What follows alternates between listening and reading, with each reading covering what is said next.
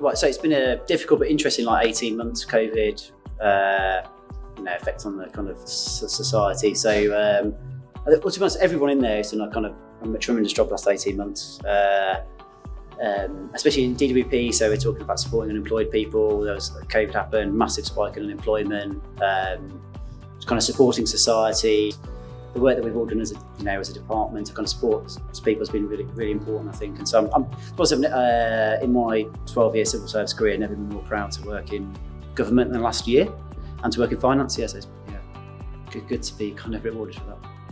It's been really good. So it's been just good to be kind of, obviously COVID hasn't finished, but it's been good to just be out and with people and kind of talking to each other and being like, we're Homo sapiens, we like to interact. So I'm slightly introverted, but it's been good to just speak to people I haven't met before and kind of network, and just good to kind of celebrate everyone's achievements. It's been fantastic.